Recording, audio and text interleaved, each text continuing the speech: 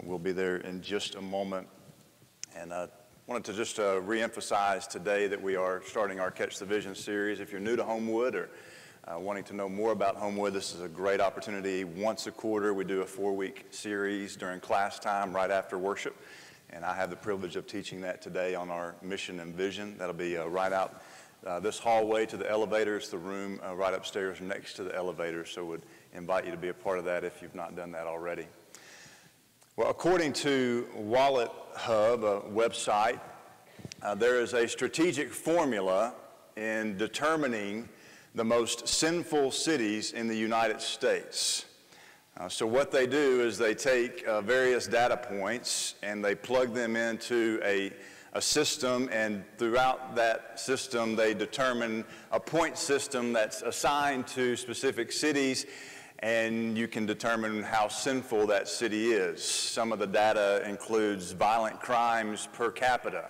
Some of the data includes excessive drinking statistics. Some of the data includes adult entertainment establishments per capita, as well as other factors like lowest charitable donations per income percentage within a city, even measuring vanity by measuring the number of tanning salons per capita in a city. So they take all of this information and put it together, and out pops the most sinful cities in America. You could probably guess the number one most sinful city in our country.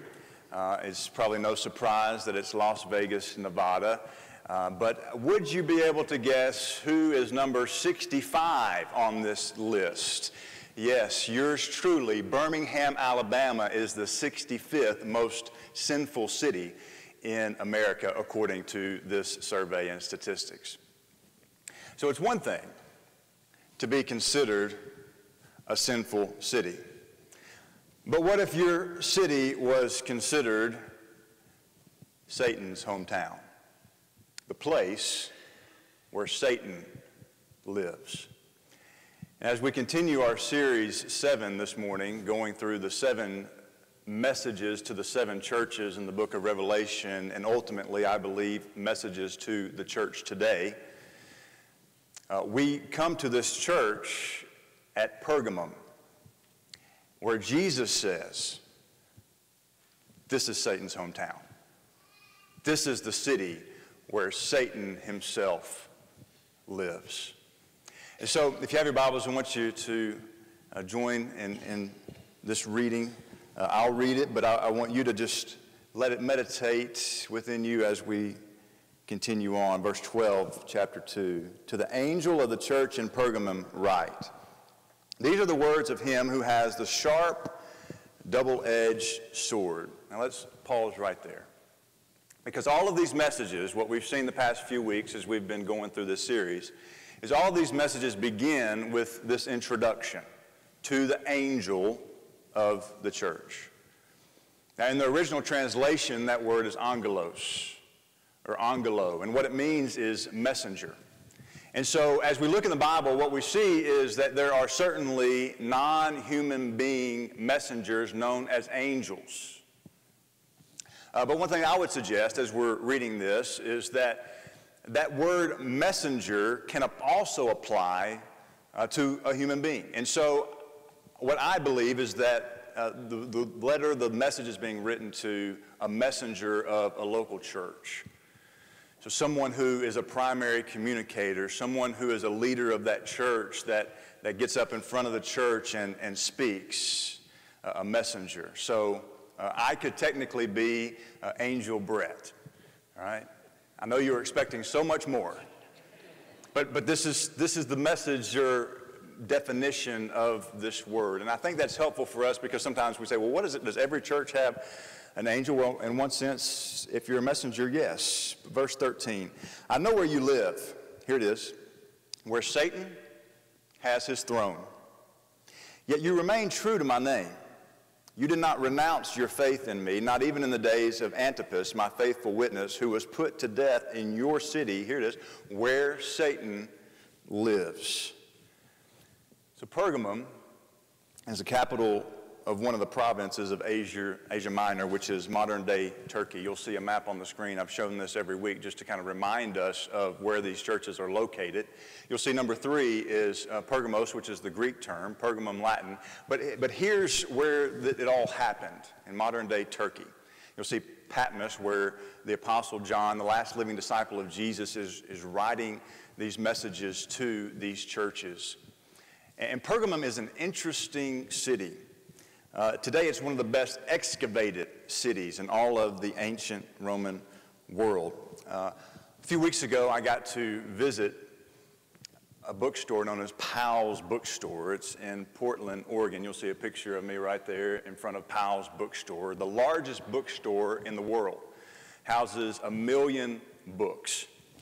The reason I show you this is because when we think of Pergamum, Pergamum actually had one of the largest bookstores, one of the largest libraries in the ancient world.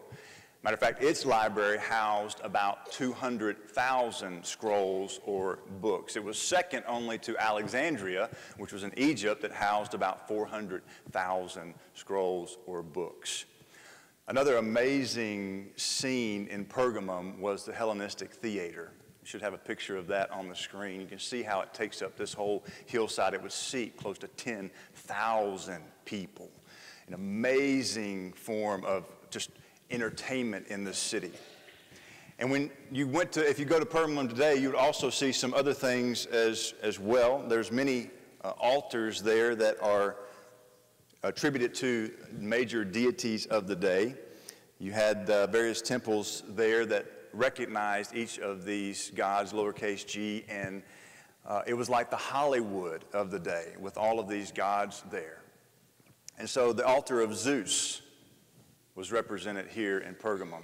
The king of Mount Olympus. This was this picture of power and who Zeus was, and folks would go to this altar. You had the temple of Dionysus, the god of wine and revelry.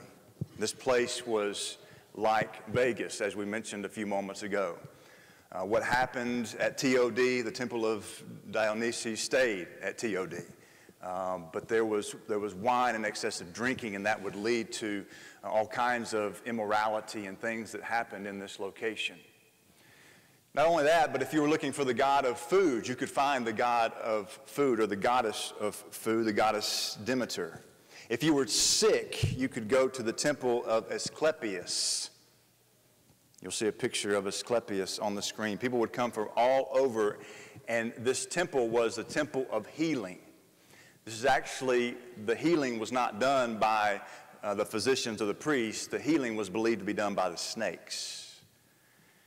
And so the priest would put you in a trance, and they would ship you over here to this dark room, and then they would release the snakes, and the snakes would crawl all over your bodies, and that's what was believed to be the healing agent in your life.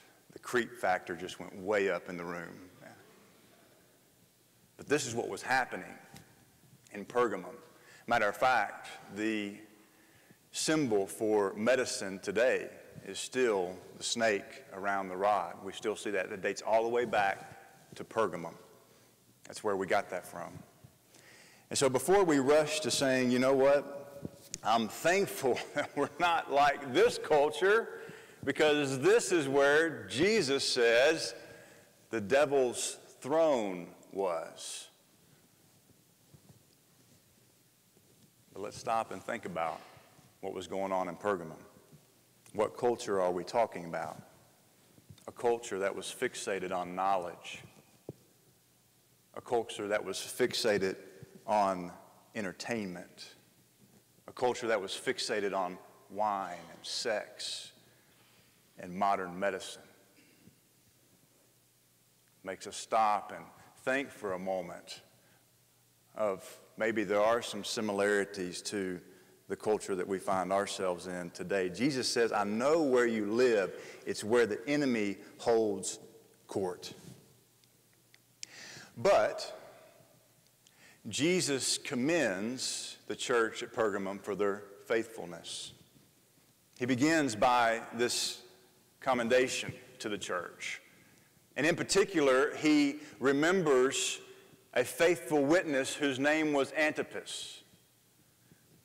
Now, where else do we see Antipas in Scripture? Anybody know? That's right, nowhere. This is the only time that Antipas is mentioned. Nobody knows anything about Antipas. But Jesus knew him. And Jesus called him my faithful witness. Oh, to have that label. And he was put to death for it. More than likely put to death by the local government for his faith in Jesus. If someone in this room, take a look around this room at your brothers and sisters. If someone in this room was put to death this week by our local government because they believed in Jesus, would you think twice before you came and stepped foot in this room next week? My guess is many of us would. Matter of fact, we'd probably say, well, that live stream sounds pretty good right about now, all right? Jesus recognizes Antipas as my faithful witness. And I just want to remind you, I want to encourage us today, church, that if you feel like no one sees me, no one appreciates me. Maybe you're listening to this in our nursery, and you're serving by rocking babies and taking care of them. Maybe you're serving up in our Tech Arts booth. Maybe you're teaching a class or preparing coffee and biscuits for folks, and you think to yourself, no one sees me, no one appreciates me. Whatever that thing is, maybe you're faithful in prayer and no one, sees you in your prayer closet praying each and every week for, the goings-ons of this community and this church, and you're faithful to that, and you think, no one sees me, no one appreciates me. I want to remind you, church, Jesus sees you. And Jesus appreciates you. And I would much rather be known at the end of my life as a faithful witness of Jesus than to be known for anything else. Antipas, my faithful witness, Jesus says.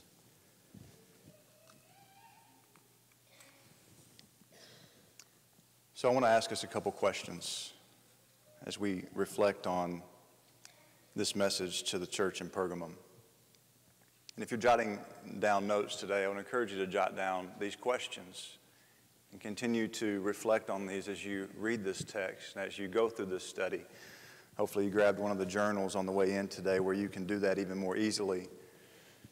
And the question is this: are you considered a faithful witness of Jesus? Just stop and answer that question in your own mind. Are you considered a faithful witness of Jesus? And if not, what in your life needs to change? And that word witness is the word martyrs. It's where we get the word martyr. Someone who dies for their faith. And this is the same description that is applied to Jesus. If you're looking there in Revelation 2, if you go back to Revelation chapter 1, verse 5, Jesus is called what? Jesus is called a faithful witness, a faithful martyrs. And so isn't it an interesting picture that Jesus is a faithful witness to God the Father, and Antipas is a faithful witness to Jesus? And our call as well is to be a faithful witness to Jesus. At the end of life's journey, do I want to be known by others, or do I want to be known by Jesus? Look at verse 14. Nevertheless, Jesus says, I have a few things against you. There are some among you who hold to the teaching of Balaam, who taught Balak to entice the Israelites to sin, that they ate food sacrificed to idols and committed sexual immorality. Verse 15, likewise, you also have those who hold to the teaching of the Nicolaitans. Now you'll find the story of Balaam and Balak all the way back in our Old Testament, Numbers 22 through 25. And you can read those 3 chapters today or this week and get some more context. But basically what's happening is Balak is the king of Moab, and he asked Balaam to come and curse some of the Israelites that are coming and infringing upon his territory.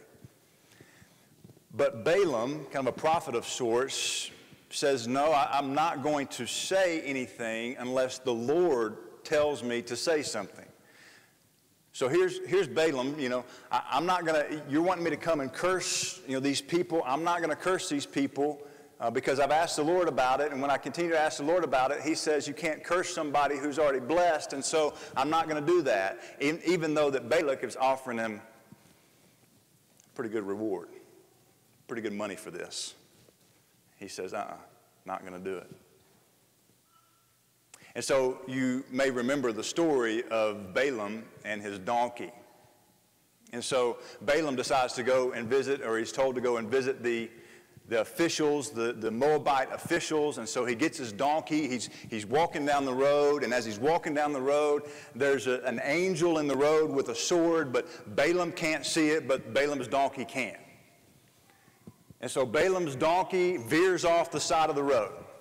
And what does Balaam do? He beats the donkey. Well, then they get going again, and then Balaam's donkey runs Balaam into a wall. And what does Balaam do? He beats the donkey. Then finally, Balaam's donkey just lays down right at the feet of Balaam. And what does Balaam do? Beats the donkey. And finally, one of the craziest stories in all of Scripture, the donkey, the Lord opens the donkey's mouth, and the donkey turns around and says, "Why are you beating me?" But that's not the craziest part to me. The craziest part to me is that Balaam responds.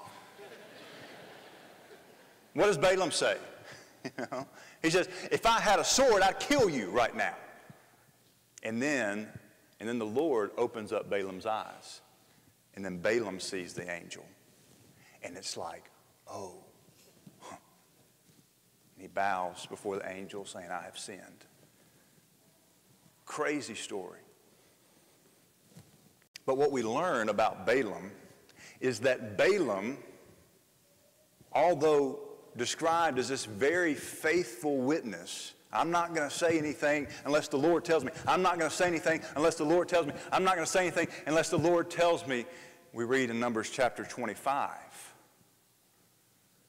that the Israelites began to engage in sexual activity outside of marriage with the Moabite women.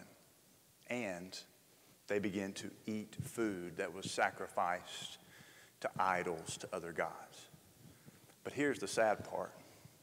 In Numbers chapter 31, verse 16, we learn that it was Balaam that enticed them to do that.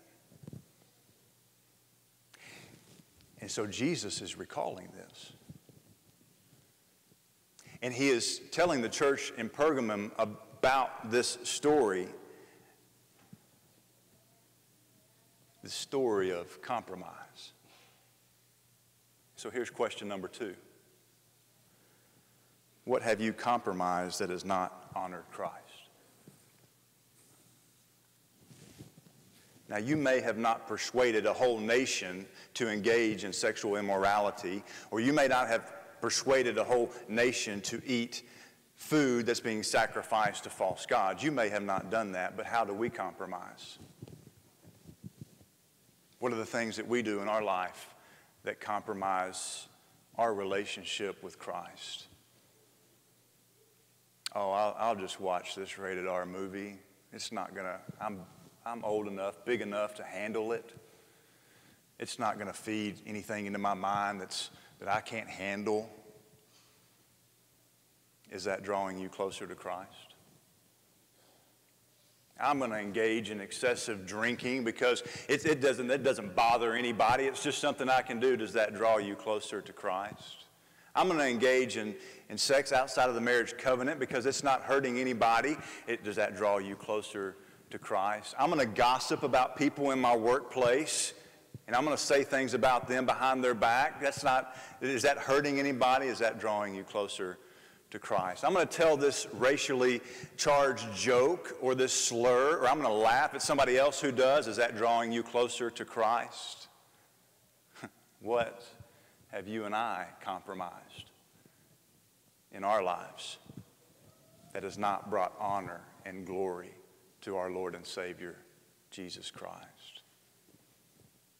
This is a hard message, folks. I'm not going to stand up here and act like it's not.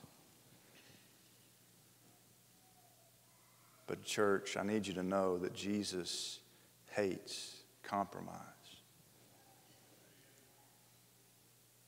You say, that's a strong word, preacher.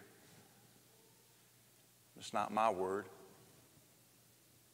That's the word that he uses earlier in this chapter when he talks about the Nicolaitans. What does he say to the church at Ephesus? He says, you have this in your favor. You hate the practices of the Nicolaitans, which I, Jesus, also hate. The name Pergamum means thoroughly married. And the church at Pergamum was thoroughly married to the world. And Satan couldn't win this church from the outside. He couldn't bring an outside attack on the church. So how did he attack this church? He attacks them from the inside. Brilliant strategy. Because when you attack from the inside, you can oftentimes do much more damage than from coming from the outside. And so Satan attacks this church through compromise from within. And here's 3 reasons that the enemy loves compromise. These won't be on the screen, but I just want to share these with you. 3 reasons that the enemy loves compromise. Number 1 is that it rarely occurs quickly, so you hardly notice the change. It rarely occurs quickly. Compromise does. It's a slow fade.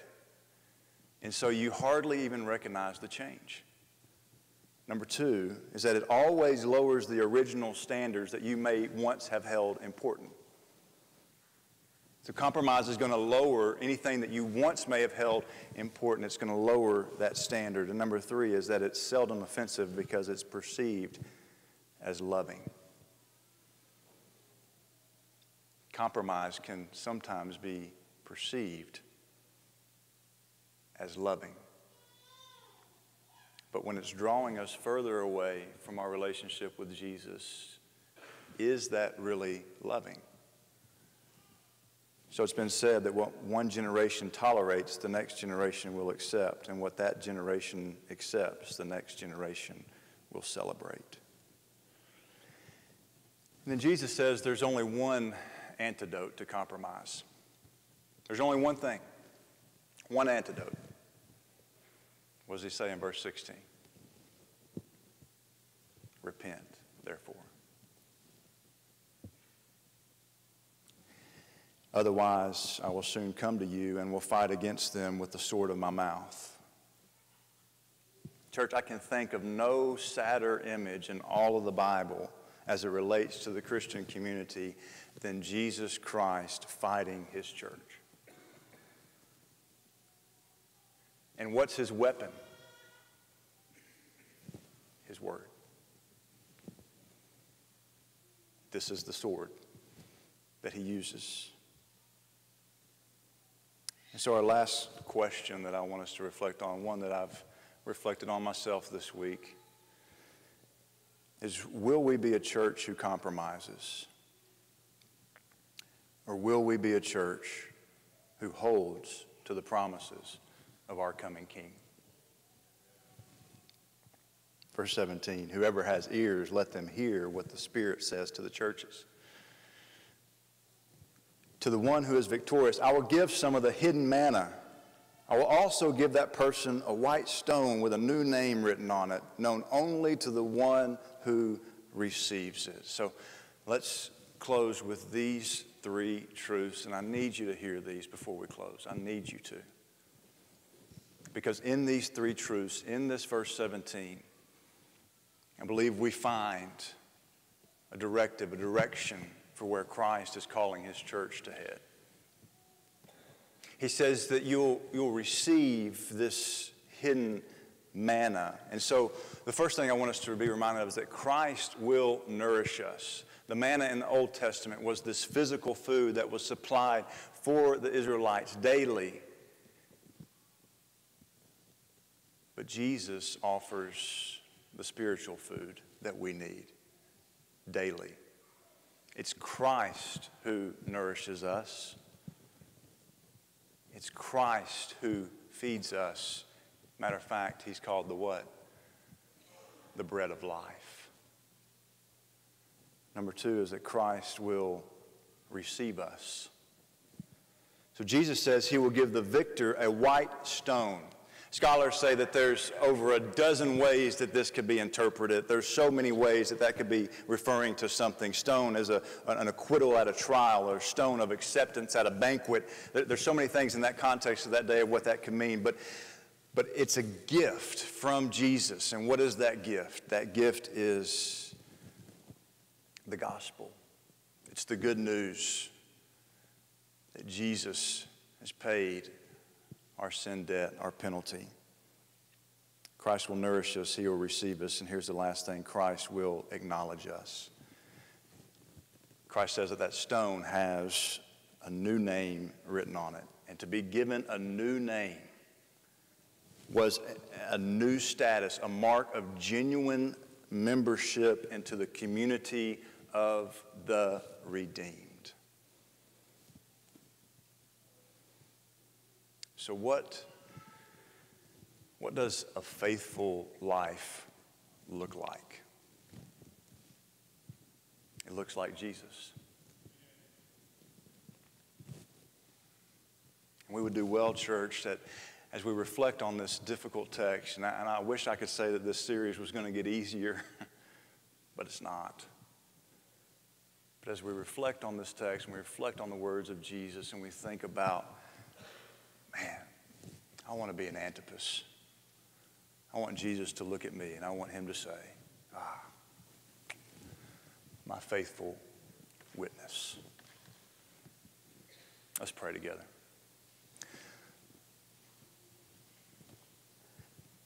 Father, I'm thankful that all of your scripture is God-breathed. I'm thankful that it's useful. And Father, I pray today as we reflect on this difficult text that we will be reminded that we have a faithful Lord and King, and his name is Jesus. I pray that we will take seriously Jesus' call to therefore repent. And as Jesus said, repent because the kingdom of heaven is near.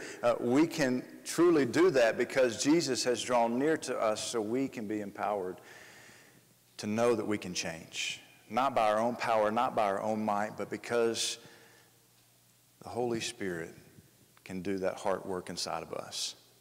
And we pray for that change today, God, that you'll transform our hearts, that you'll make us into what you've called us to be, your faithful witnesses, your faithful martyrs.